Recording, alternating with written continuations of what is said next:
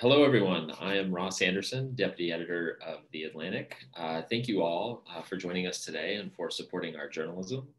We are here today to talk about The Atlantic's first feature documentary, White Noise, which follows three leaders of the alt-right movement. And we're going to be talking with the filmmakers themselves about how this movement figures into today's politics, and most importantly, where we go from here. Joining me are the film's director, Daniel Lombroso, its executive producer, Kasia Cieplak-Mayr von Baldegg, and Adam Harris, my colleague on the Atlantic's politics team. Welcome to you all.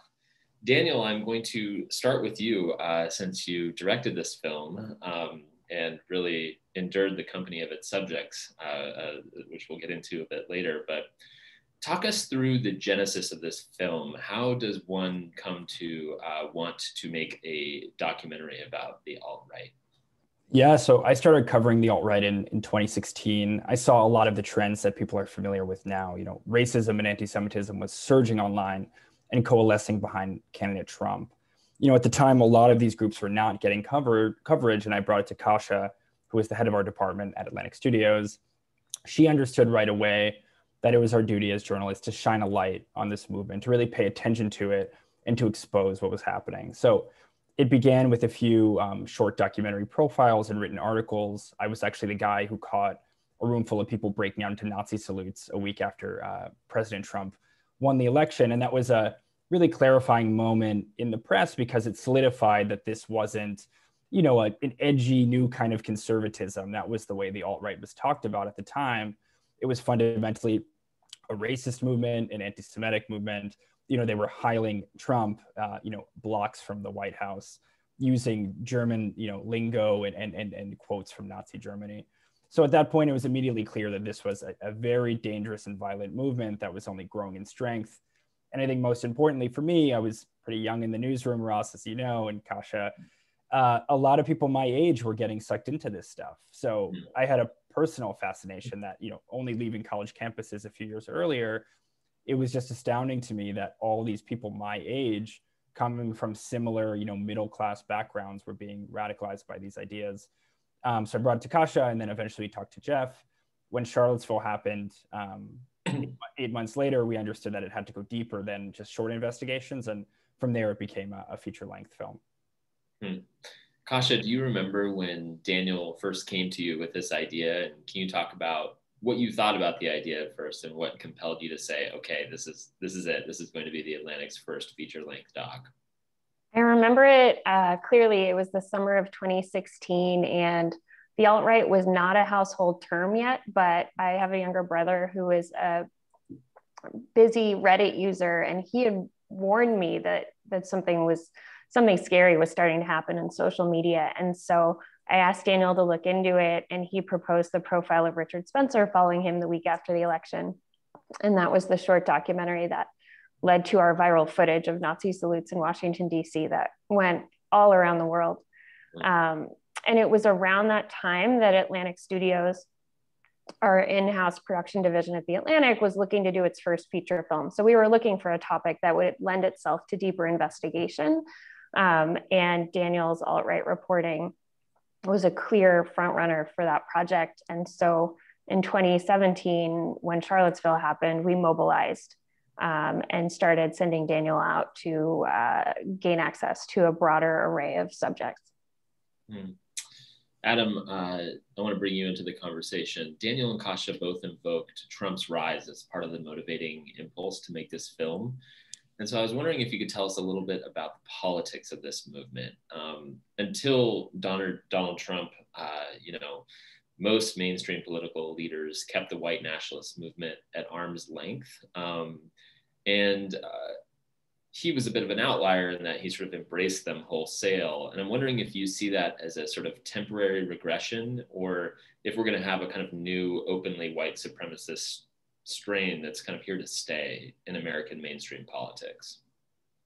Yeah, I think it's interesting because, a lot of Democrats, if you ask them, what role did Trump play in all of this and kind of emboldening the alt-right or the far right, and they will quickly say that he played a massive role in kind of legitimizing it and failing to crack down on it. You look across the reports that were published by various agencies that said that homegrown extremism was one of the most severe threats to America. Those reports kind of came out consistently, and I think what it's kind of like an unboxing, right? When you take it out of the box, it's really difficult to put it back.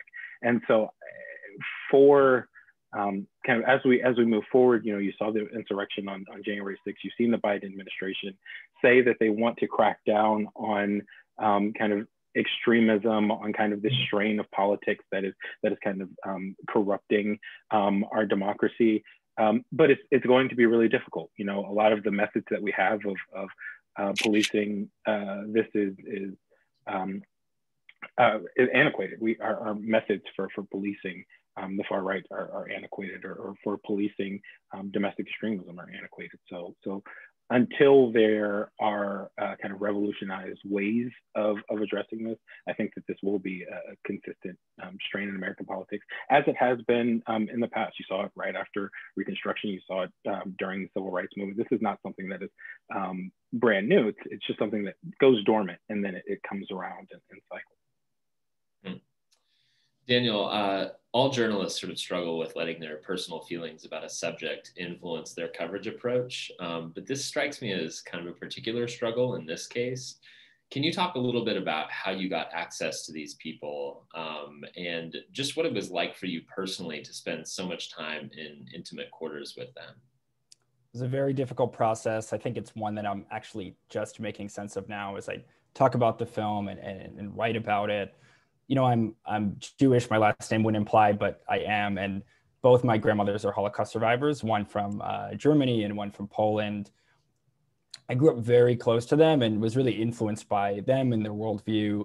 Really, actually, the only break I took in the 3-year reporting process was to go back to Poland, where one of my grandmothers fled in 1939, and we revisited her childhood home. And she had only been there once. She went in the 80s with her husband, my grandfather.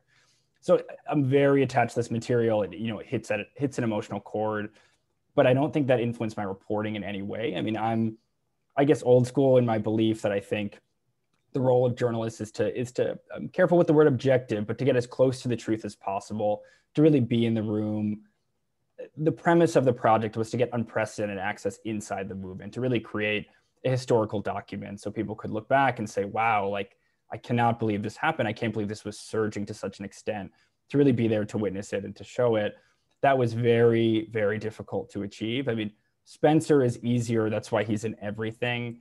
But getting that kind of access to him was tough. I mean, I went skiing with him. I, went on a road trip with him to a college event that went terribly wrong, and his car broke down and we ended up at a gas station. I mean, they're like endless, ridiculous stories along the way. And getting that kind of unfiltered access was very difficult. Cernovich was a little bit harder.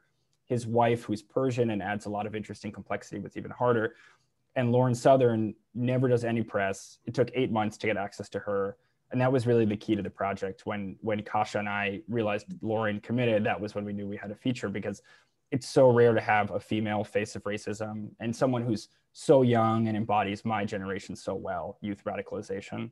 So when we locked down Lauren, that's when we knew we had a film. And it was just really like old-fashioned shoe leather reporting persistence. I just kept showing up and showing that I was sincere and wanting to understand them. And eventually, I guess I wore them down with that effort. Yeah. Kasia, can you tell us a little bit about the conversations that you and Daniel had about character selection? Like, what made you all choose these 3 people as being kind of the representative on-screen subjects for this movement? That's a great question, because obviously it's a sprawling, fractured movement, and there are a whole spectrum of individuals who are influential in amplifying these ideas. First and foremost, we took very seriously the concern that we might inadvertently provide a platform for the alt-right and for extremism. So first and foremost, we made very sure to cover this movement through a highly critical lens. We would be accurate, but there would be no ambiguity about the fact that this was a critical project. And when you watch the film, I think there's no question in the viewer's mind that this film is both critical of their messages and of their impact, of the fact that these messages have bled into the mainstream and are in part responsible for rising hate and violence around the world. And you see Daniel putting those questions directly to the subjects in the film, and you see their answers. And so when we reviewed all the subjects, Daniel originally filmed with a couple dozen subjects all over the US, but we singled out those who already had followings in the millions. We stayed away from fringe characters who might use this film as an opportunity to get famous. We focused on those who are already shaping the conversation, so that regardless of whether or not we made the film, they were already having a huge impact on the conversation, and our film could do a service in shedding a light on them, how they operated, how they brought their messages to the mainstream, and why their messages were so appealing to their fans. And as Daniel pointed out, we focused on these three because we wanted to have a female perspective. Misogyny is such a big part of the alt-right. We focus on the white nationalism, but it goes hand in hand with an anti-feminist agenda. So focusing on a female influencer and her experiences was, I think, something that our film does uniquely well. I want to get to some audience questions in a second, but Adam, first, before I go there, let's talk a little bit about QAnon. You know, the subcultures of the kind of far right are sort of in a constant state of evolution and dynamism, as are all cultures. And so sometimes it can be hard to sort of like understand where they kind of fit, the connections between them. And so I was wondering, do you, having reported on these types of groups, do you see QAnon as a kind of explicitly white nationalist movement, or is it just sort of white nationalist adjacent by virtue of the Trump connection?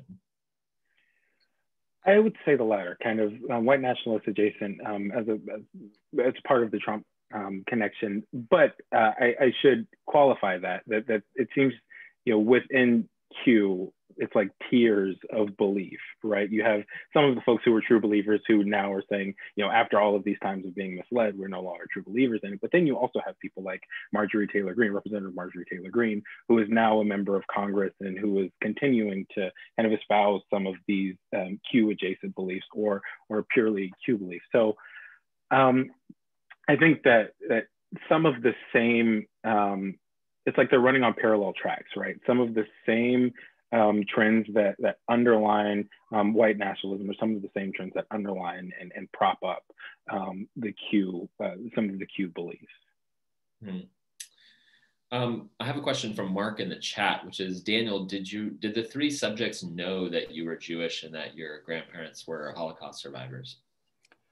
They did. I never hid it from them, but I wouldn't go out of my way to tell them. You know, I think if my last name was Goldstein, I might have had a harder time getting into the room with them. Richard found out a year into the reporting process. We were on the way to a speech. It was the one where the car broke down, as I mentioned. It was a really long drive, and he asked for more about my Italian ancestry because my last name sounds Italian. And in there, you know, I was stuck 2 hours left in the drive. So I said, actually, I'm Jewish. My dad's from Israel. My grandparents are Holocaust survivors. And he was at a loss for words. And I think more funny to me was the driver was a kid my age, probably had not met many Jews before and was just terrified, clutching the wheel, looking at me in the rearview mirror the rest of the ride. And eventually we got to where Richard was staying, and it took a little bit of a dark turn because a lot of the kids were younger and less inhibited than him. The leaders are very press savvy, and they're, you know, they wouldn't be throwing Nazi salutes to my face, but a lot of the kids who are younger, who are less, you know, used to, who are less media trained, don't care as much. So when I got there, I dealt with a lot of, you know, anti-Semitic abuse. The other two subjects, Lauren uses a lot of dog whistles, talking about things that we hear about all the time now, the globalists, Soros, the Rothschilds. A lot of that stuff is actually QAnon adjacent, like Adam was saying. They talk about a deep state conspiracy, and oftentimes that implies Jews.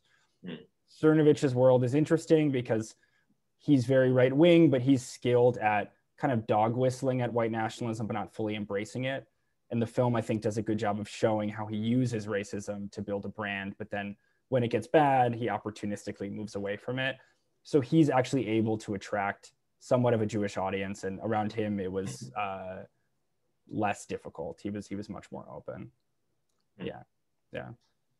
What was your, James Farley has a question in the chat, which is, what was your level of nervousness, which you're kind of getting to just now, but in covering these groups? Like, were you ever concerned about your personal safety. And I guess I would open that up to you and Kasia now that the film has been released. How has the alt-right itself, sort of received this film? And have you two been the targets of any harassment, digital or otherwise?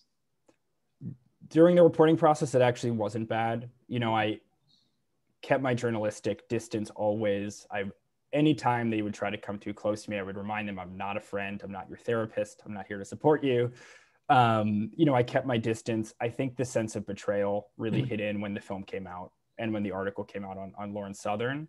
It's holding a mirror to the movement, and it really exposes them as, contradictory hypocrites who really uphold very few of the values that they claim to espouse.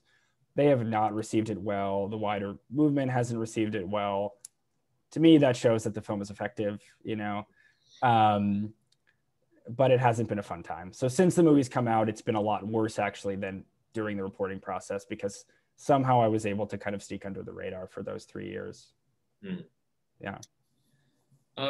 This is really a question for Adam and Daniel, but how do you think these movements, and using movements quite broadly, perhaps even including QAnon, will fare during a Biden administration? Will they wilt without support from the White House, or will being shut out of institutional power kind of inflame them into something worse, or play into the sort of grievances that can be really motivating? Yeah. So I guess if you're kind of looking at this in terms of historical analogs, kind of being shut out of power, what did white supremacists do when they were shut out of power? And Reconstruction, that's how you end up getting the nadir, and kind of the Redeemers coming in and using explicit violence in order to take back power.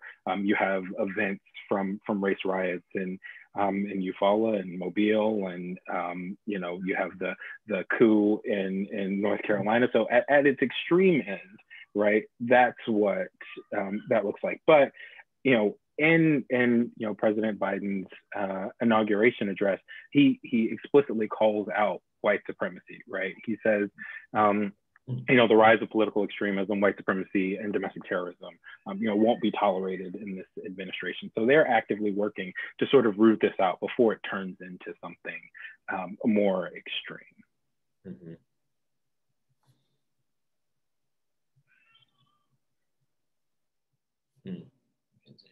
The Biden administration is doing a good job setting the tone from his inauguration address, but I don't see this stuff going anywhere. Trumpism is still the ideology of the Republican Party.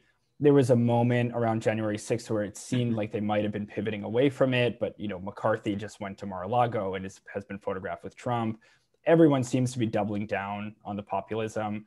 And I think more importantly for me, from what I've witnessed, young people are much more excited about the Trumpist strain of conservatism than the Mitt Romney or the Susan Collins strain of conservatism. So there might be some never Trumpers who might, who see more like a Joe Manchin than they do a Trump, but those are few and far between. And the party, I think, with time will come to resemble Trump, even if he doesn't run again in 2024. And actually, to Daniel's point about kind of Trumpism being the dominant strain and people being more attracted to it, even with the leaders, right? So after Representative Green's remarks from the past kind of resurfaced over the last several days, House Minority Leader Kevin McCarthy, of course, went down to see Trump, but then he also was sending around a statement through a spokesman to reporters who inquired about the remarks, whether or not that meant that she should be removed from committees. I sent his spokesman an email, and he responded, the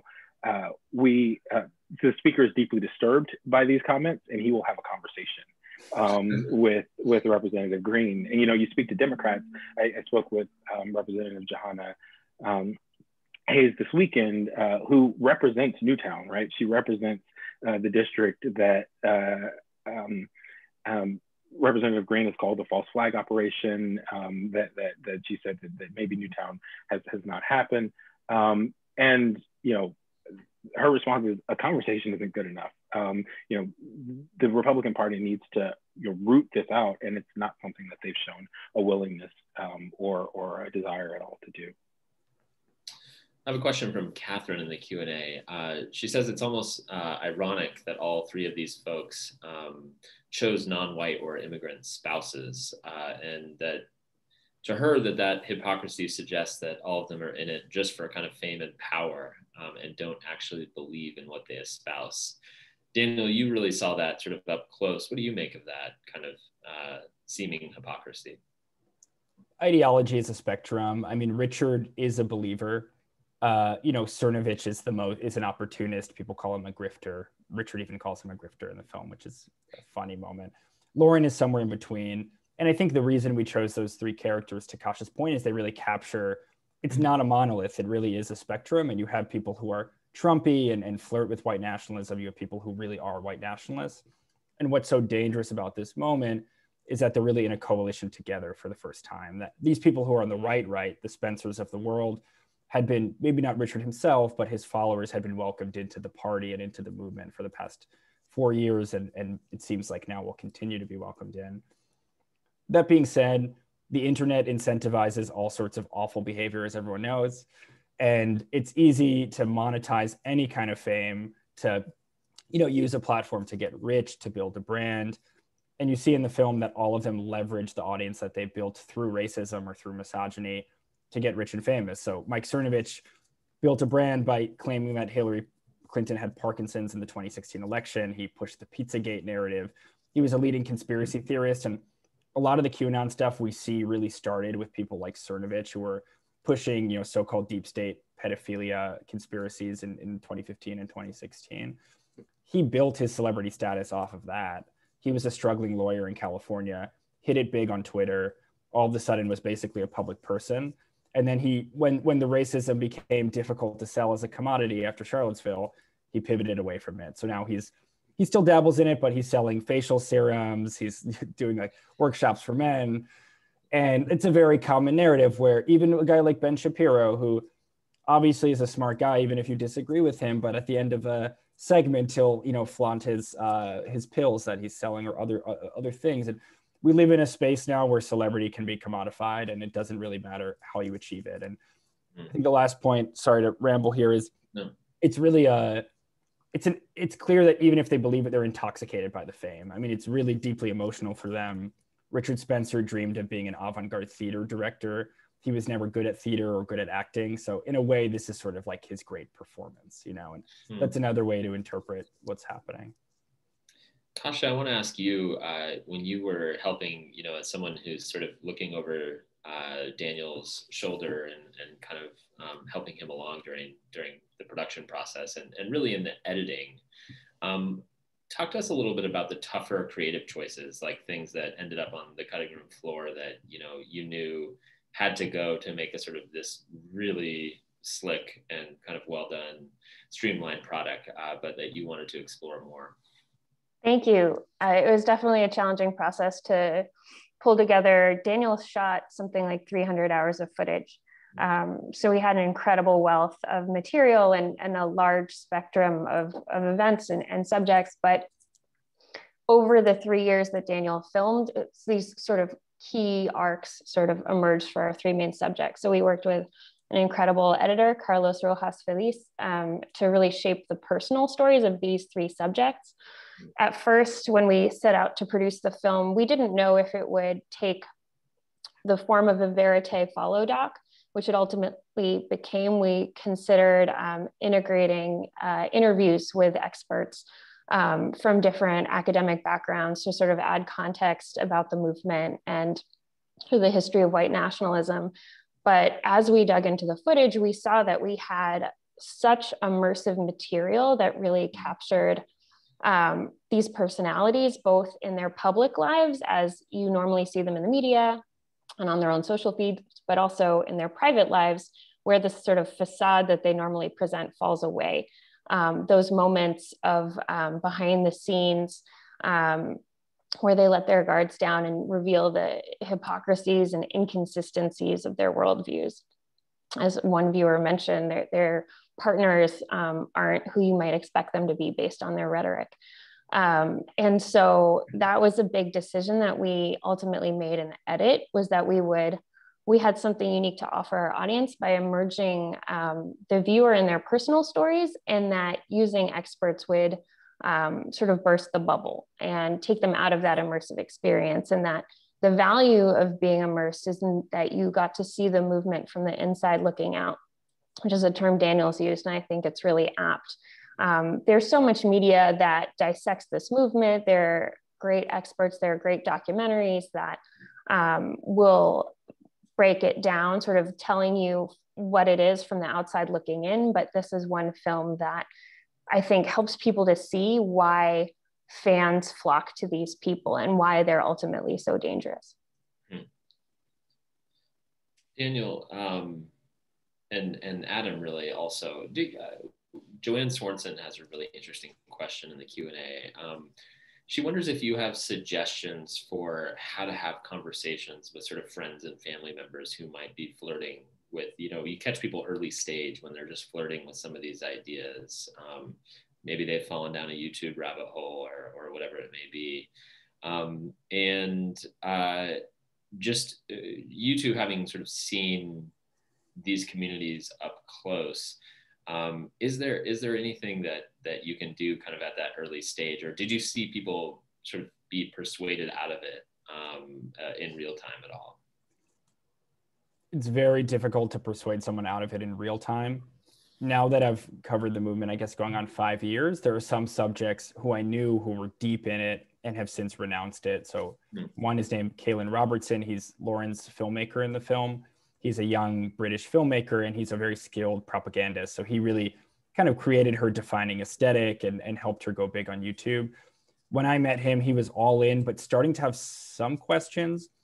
And over the past year and a half or something, he's really come to regret his position. And there are other people in the movement, but it takes a long time, because once you're in it deep, it's not just a worldview, it's your family, it's your community, it's your friends. I think that's something people fail to understand, that it provides everything that other people would have in their normal life. So it's positive reinforcement, it's the way you dress, it's the way you look. All your group chats are other people who believe these ideas. So you get into it so deeply that you struggle to find a way out. And I think, there are many things you can do. It's very difficult. I think it's important to have some empathy and to try to talk to people and to really try to help them understand how they arrived at that conclusion. And I think oftentimes when you meet them, you realize that they believe these things, but actually it's just hitting them at some psychoanalytical level, that they're looking for a community to belong to. They're looking for a sense of purpose in the world. That does not exonerate them at all. I mean, they're still pushing horrible, dangerous ideas, but when you're able to get to that place with them, you can kind of start to reprogram them in a way and say, well, what if you can find that same sense of purpose and community in anything, in a metalhead group or in like a left-wing act. There are so many ways you could find that same feeling. And what's shocking to me is how many people are finding it in white nationalism. So for me, it starts with understanding and just trying to push people in the right direction. Yeah. Yeah, the only thing that I would add there is kind of, I touched on this a bit at the beginning, but just the way that people develop these ideologies in real time. It's kind of the classic case of how someone is radicalized online. And when, talking to officials, Homeland Security experts, folks who are trying to figure out about domestic extremism and how folks are radicalized, when they talk about why the systems are so antiquated, it's because they don't know how to combat the spread on social media, on some of these in private group chats that they're not able to identify readily. And so kind of updating those approaches may help with some of that kind of real-time de-radicalization. Peggy Crow has an interesting question. She says that the film really dramatized the downfall of all these three leaders, or the pivot to supplements, yes. But who's kind of driving the train of the alt-right now? Have new leaders sort of emerged to take the place of Spencer and Lawrence Southern, et cetera? Yeah, there's definitely a new generation of influencers who are even more hard-edged than them, and I think more importantly, more skilled at kind of walking the line. Richard's ultimate flaw was that he was horrible at optics. He didn't understand that if you throw a Nazi salute down the street from the White House, it's not good for your brand. If you incite violence in Charlottesville, it's not a good thing. And the three figures in the film who closely associated with that movement are all now in retreat to various extents. There's a really big lawsuit called Sines v. Kessler alleging a criminal conspiracy in Charlottesville, and that's crippled a lot of the people financially. So they're struggling to raise money. A lot of them have been kicked off of social media, kicked off of fundraising platforms. So all of them are in retreat to some extent. I think what's scary is that there are younger influencers. A guy like Nick Fuentes, who's 22, dropped out of Boston College, marched in Charlottesville. He gave a big speech at the Capitol on January 6th and has a new movement called the Groypers. And they're similar. It's highly educated, upper middle class kids who really believe this is a white man's country and are ready to fight and die for it. He's a domestic terrorist, and he has thousands of people who watch his show America First every night. He raises thousands of dollars online. He lives off of fundraising. There are many more people like that. I mean, I don't want to shout out too many people, but there are even younger people you see now who are 13 and 14, almost like kind of in the TikTok sphere, who are using a lot of the kind of dog whistles that Lauren really pioneered, using irony and humor, but really being as deeply Islamophobic, deeply racist. So it's a current that we're dealing with, and is actually only becoming more sophisticated on social media. Yeah.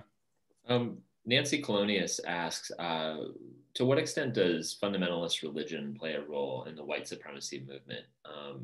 It didn't seem, there wasn't a lot of that in the film, but I'm wondering, is that part of this movement? It's certainly part of QAnon. He'll know. There's a long history of white supremacy and the church, especially. There's a great new book by Robert Jones about the long heritage of evangelical Christianity and white supremacy, and how a lot of evangelical churches supported and upheld white supremacy in the South. The alt-right, as I came to know it, is actually pretty secular, pretty non-religious. They use Christianity as a way to kind of create a group identity. So many of them will say that they're cultural Christians. All that really means is it's just a way to say we're not Muslim or Jewish. I even went to church with one of the subjects, and she struggled to follow along. Like as a Jew, I knew more than she did in the service.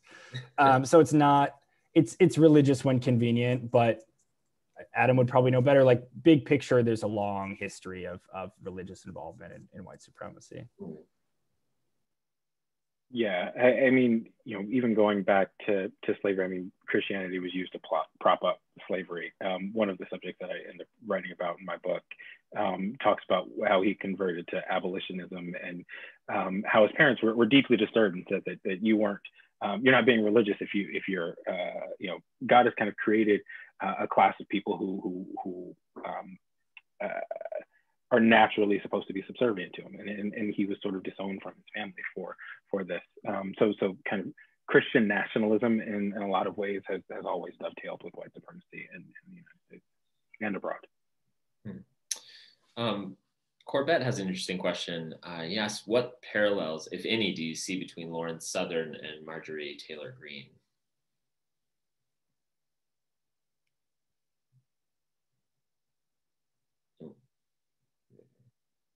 Honest. We can't hear you, Dan. You can't hear me? No, you can. Okay. She seems a little bit more unhinged, to be honest. Lauren's real skill is that she has an intuitive understanding of the internet. She hit it big when she was 19. She dropped out of community college, started putting out these, ridiculous, provocative videos.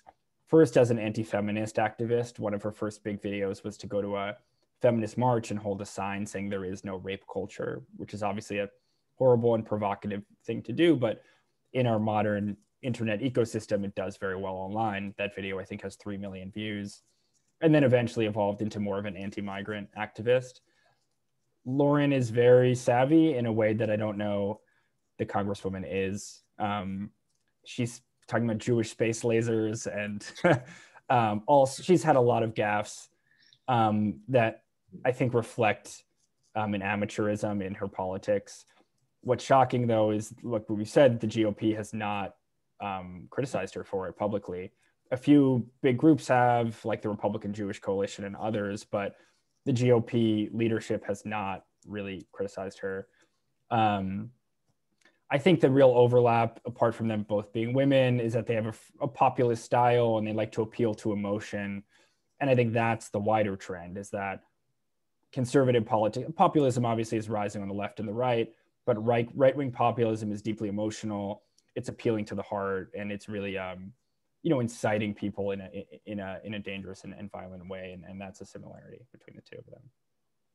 Kasia, I want to ask you, how has the the sort of ups and downs of our recent politics, and particularly the January 6th insurrection, how has that played out? And as you all are trying to promote this film at the same time and really push it out to distributors, has that sort of made these conversations easier or harder? Working for The Atlantic, as our subscribers know, you have this sort of long view of history.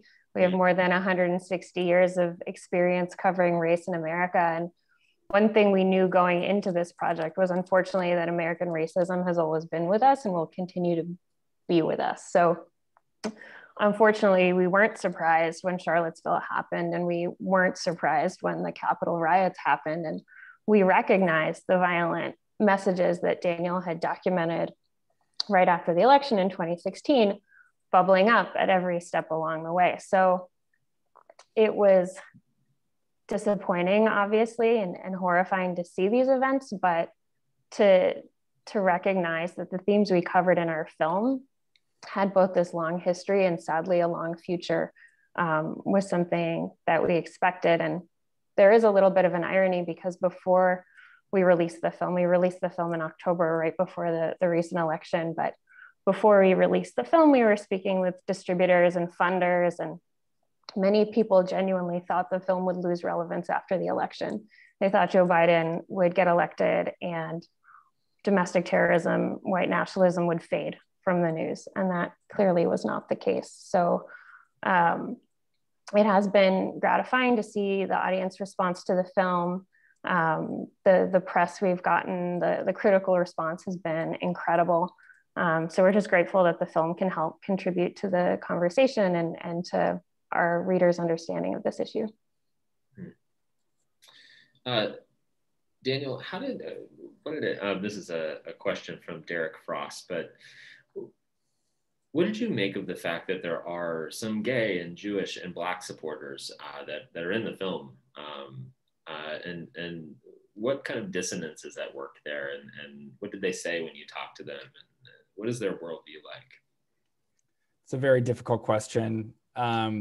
People are capable of internalizing all sorts of beliefs. So I would meet women who've internalized really strong sexism, like the belief that men are actually inherently better than women, and that not just like the Phyllis Schlafly stuff that women should be in domestic spheres, but that men are fundamentally better. I also met Jewish people and African Americans who actually believed that, white Christians were the superior race. There's in the first viral clip, the Hail Trump salutes, a Sikh man actually throws a Nazi salute, which there are like several subreddits devoted to figuring out how that happened. I think in all political movements, you have to build a coalition, right? I mean, if it's just this country is 65% white and every year is becoming more diverse. If it's purely, whiteness historically was just Western European whiteness, the notion of whiteness, as Richard and others understand it, continues to expand. So now it includes Italians, it includes Eastern Europeans and Slavs and Russians and other groups that historically would have been excluded, basically because they need numbers. And I think when you go inside this world, you'll also meet, sometimes they'll, turn a blind eye and allow someone who's Jewish or allow someone who's Black or whatever to be a part of that movement, because it allows them from a marketing perspective to say, look, this attracts all sorts of people from all sorts of walks of life. Sure, in the eventual ethno-state, they might have to leave, but they understand the importance of these ideas. It's really sad to say, but I mean, they're being tokenized deeply, and it's a shame. And, I even met some Orthodox Jews who were there, and I would walk up to them and say, don't you understand what these people believe and what the logical end of these beliefs is? And somehow they would skirt that question and avoid it. The whole movement is filled with dissonance, though. I mean, it's things you've talked about, that they have biracial kids, even though they tweet things like diversity is code word for white genocide. So it's a big sprawling movement that wants to go mainstream, and they'll pick up any allies they can. And it's a sad reality sometimes that there are allies that you wouldn't necessarily expect. Yeah. Before we go, I want to ask one last question for Kasia and Daniel, which is basically sort of how you arrived at the title of White Noise, and also just what you hope people will take away from the film. It was one of those late night ideas that sort of pops into your head and you're like, could this work? And then I sort of threw it at the bottom of a long Google Doc of title ideas and forgot about it. And then Daniel and our editor found it a few days later, and it really clicked for them. It was Kasia's brilliant idea, and then I had to convince her that it was the right idea, even though it was her idea. She put it on the sheet. Yeah. Ultimately, it sort of captured something that we were seeing, which was that it's such a spectrum, right? From the hardline extremists, from the Nazi salutes in Washington, D.C., to the sort of mundane, everyday Twitter behavior of people on the far right who don't consider themselves white nationalists, but are doing so much to amplify these ideas. White Noise seemed to capture all of that. Before we go, can you guys tell us also about the future of the film's distribution? So it's available on Amazon, Google Play, and iTunes, Apple TV, and Vimeo right now in the US. And we're working with an international sales agent to bring it to other countries around the world. Daniel, were there any other updates on that front that we can share at this stage? We're doing an educational screening tour. So if anyone wants to bring the film to their community and have a dialogue, we would love that and invite that. We have an event at Duke coming up, and University of Denver, and many other schools.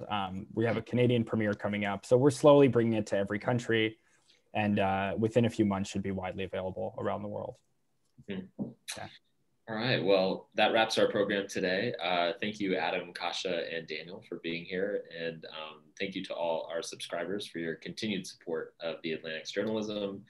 If you haven't seen White Noise, as Kasia said, you can get it on Amazon or iTunes or Vimeo, and many more places still to come.